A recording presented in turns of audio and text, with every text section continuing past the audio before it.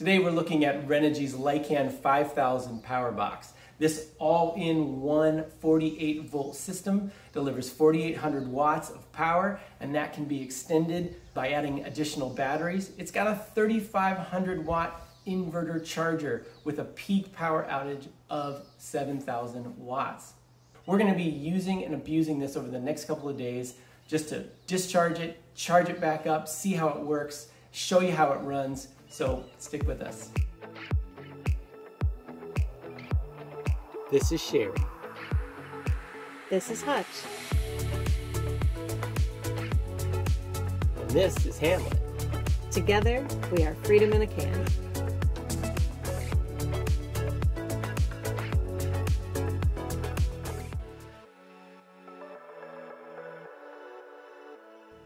If you're familiar with power stations like the Phoenix 300 that have a built-in charge controller, battery, and inverter, well, the LYCAN is just that, except on steroids.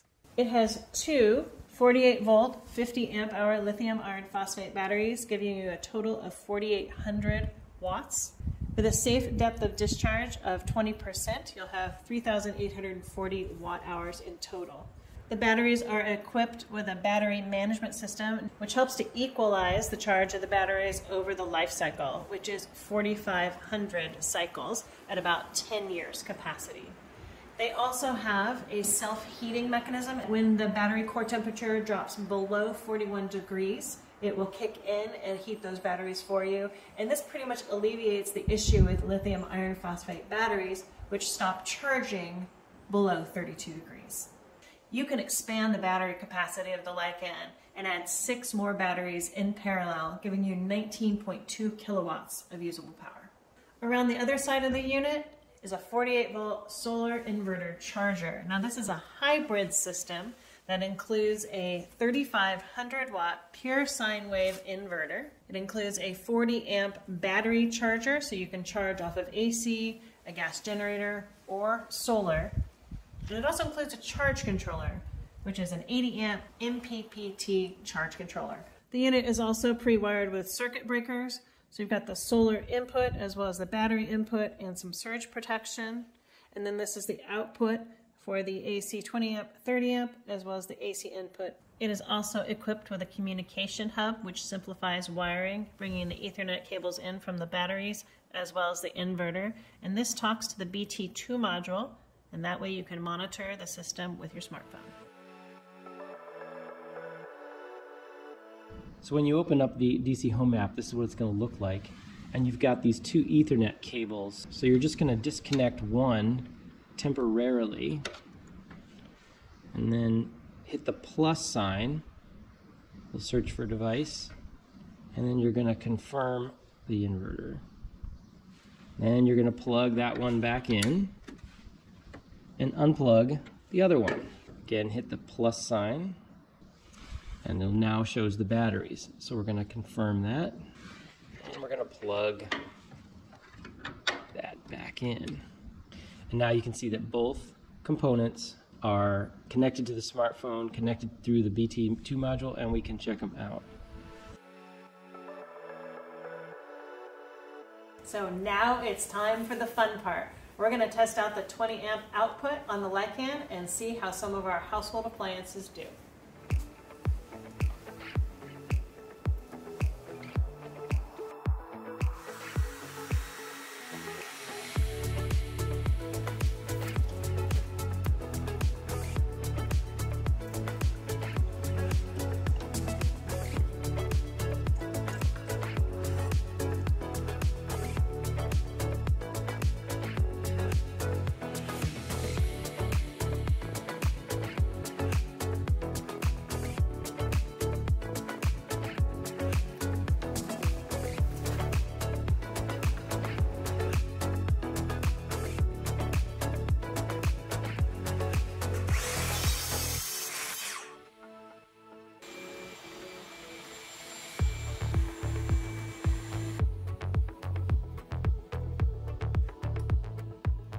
One of the cool things about the DC Home app is that it'll show you on the front screen at your current load how much longer you can use the batteries.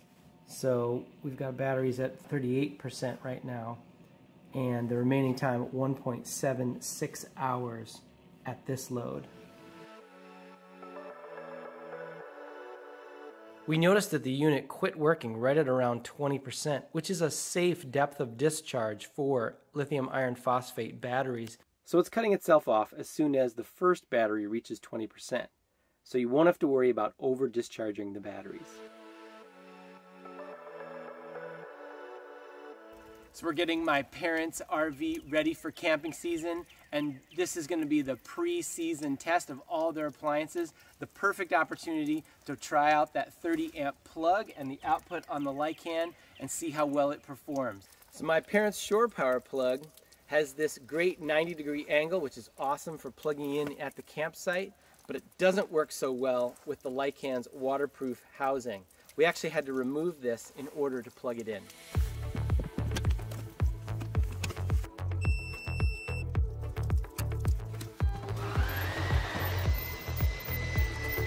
So the camper is plugged into the LYCAN at the 30 amp output, just like it would be at a campsite at a 30 amp breaker. We turned everything off just to figure out what is that phantom load, the things that you can't turn off, like the clock radio or the LP gas protector or the converter, which is constantly charging the batteries out there on the tongue. So that base load, that phantom load, is at 108 watts.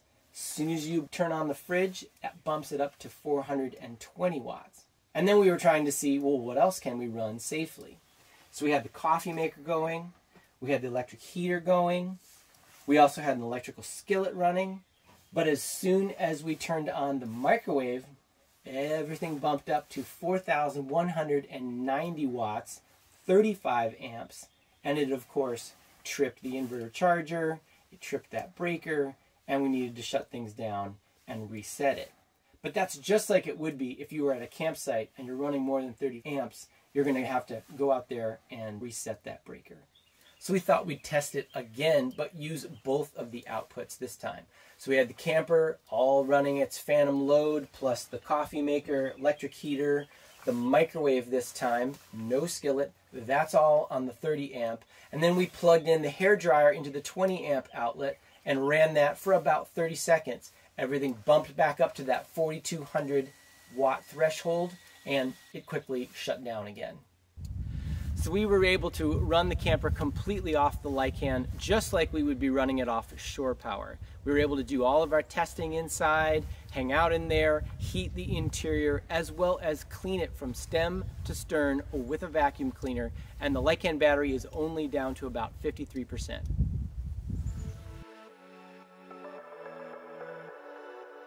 So we love the self-heating function of these 48-volt batteries, but we wanted to see just how much battery juice they used. So yesterday, we took them down to 20% and then charged them up using AC, which took about 3.5 hours to get them up to 100%. So we left them for 12 hours in a cold garage below 40 degrees, and it only used 1% of the battery charge during that time. We know that inverters by themselves use power, and larger inverters use even more. So we were curious to see just how much battery juice that the inverter itself would use without anything else plugged in. So we did the same test that we did before, left it in the garage for 12 hours, and as you can see, it dropped from 100% to 88.6% during those 12 hours. We've had a ton of fun here on Hutch's parents' property testing out the LYCAN and using and abusing it. The LYCAN is a powerful all-in-one battery system. It's portable enough to move it around on your property where you might need it, easily securable in the basement or the garage, and it makes the perfect indoor backup power supply during a power outage. You can also use it for an off-grid construction project to power your tools and then turn around and use it to power the home. Just add solar panels. Or you could use it to provide shore power for a seasonal RV site on your property. There are so many uses for this all-in-one system. Now keep in mind, all of the components within the LYCAN are sold individually on the Renogy website. So if you want to do it yourself and do the wiring and the circuit breakers and the surge protection, you can. Or you can just buy this unit with the wheels on it. Here's our LYCAN scorecard. We gave it a 91 out of 100. A solid A-. Check out our blog in the video description below for more details. So if you like the video, do us a favor and hit that like button. Be sure to subscribe to the channel if you want to learn more about solar DIY RV projects. And be sure to check that video description below for those affiliate links and promo code HAMLET to save some money with Renogy. It's spring, we're gonna get back out there. We'll see you on the road. See you on the road.